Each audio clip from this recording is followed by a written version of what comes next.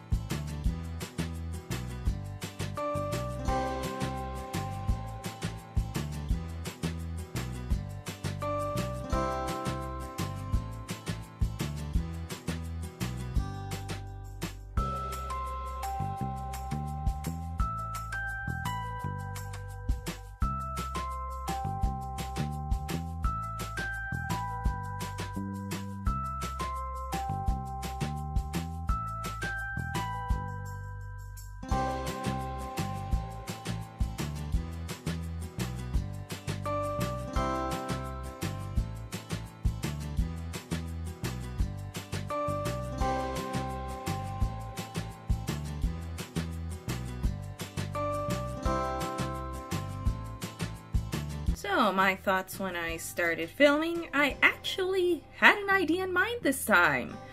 More critters with crystals! Crystalline horns!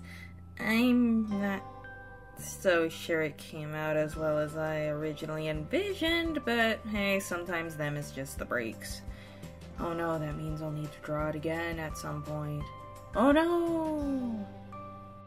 Okay, but if I'm gonna be completely honest, part of it was me just being a tad impatient with those horns. This is why I'd love to have more than one night a week to safely film without being rudely interrupted by screaming and profanity.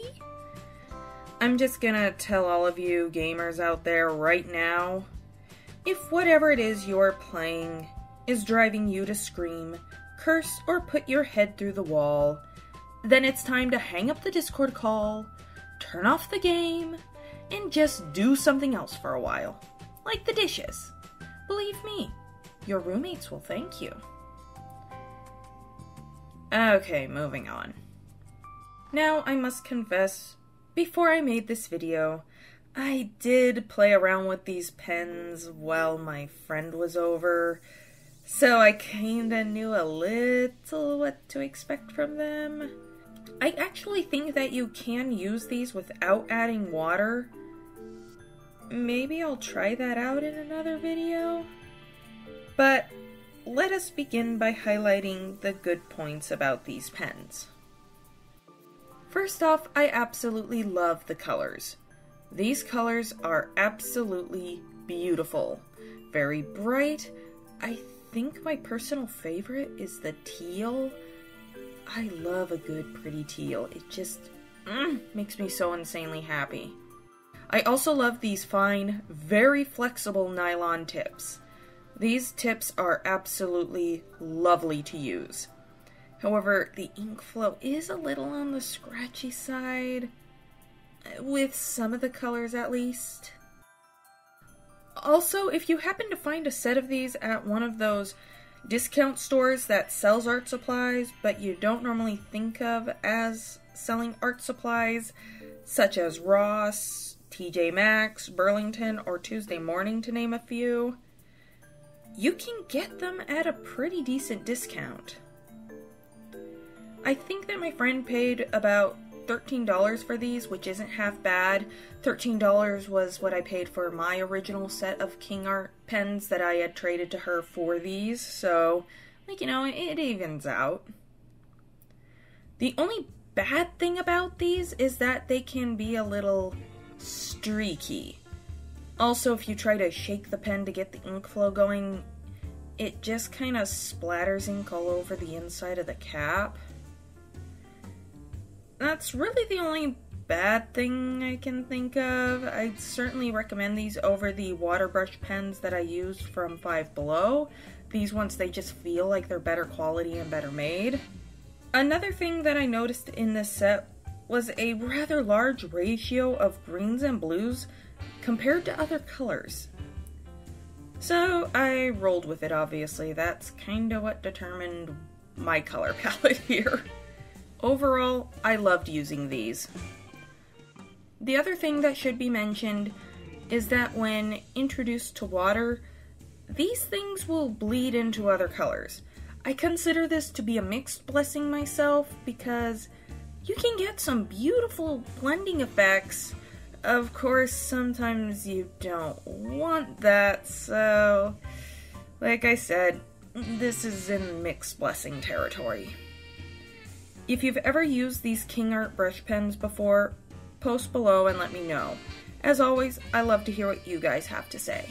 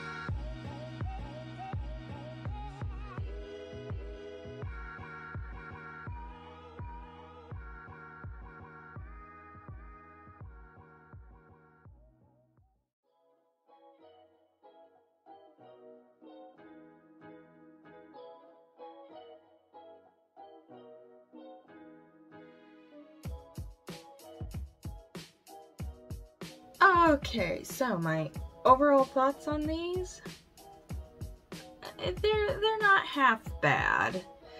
I mean, now it's like I want to do a big comparison video with these things, like once I try out the other ones that I had gotten from Five Below, and of course there are the previous markers that I got from Five Below, and the Arteza brush pens. I mean, okay, I'm sorry, I'm interchanging pens and markers a lot, but what I mean are these types of things, okay? Okay? Sorry if that's anyways, moving on. I enjoyed them, just like I enjoyed those other KingArt markers. If you're curious about that, I will have a link in the description below so that you can take a look at that. And, okay, I'm just gonna dump that on the floor. This was just a lot of fun to work on. I like the bright colors, and you might have noticed I've got a weakness for those blues and greens, and pink. Yeah, it's weird, it's wacky, it's different. I'm trying out more of those critters with crystals growing out of them because I can. But I really liked the colors, even though, like, this is mixed media paper, but I think I was beginning to push it to its limit because it's beginning to bleed through the other side, and you can see just how much it buckled up. So yeah, this paper, I mean, like, it's been holding up to the abuse I've been putting it through. Let me put it that way. So Master's Touch, kudos to you on that one. KingArt, they're really kind of one of those, you've just got to try them. I mean, like, I wouldn't call them absolutely horrid, but they're not absolutely fantastic either. They are just kind of somewhere in the middle. But I have enjoyed using them regardless, so there is that. Well, I certainly hope that you have enjoyed this video and that it helped you out in some way. If it did, please be sure to leave a like and subscribe to the channel if you haven't already. While we're at it, why not check out my Instagram at SilverHyenaArt. That would be so much appreciated. Thank you. Please follow. Please follow. Anyways, with that being said, this is Silver Hyena signing off. Stay creative, everybody. Bye!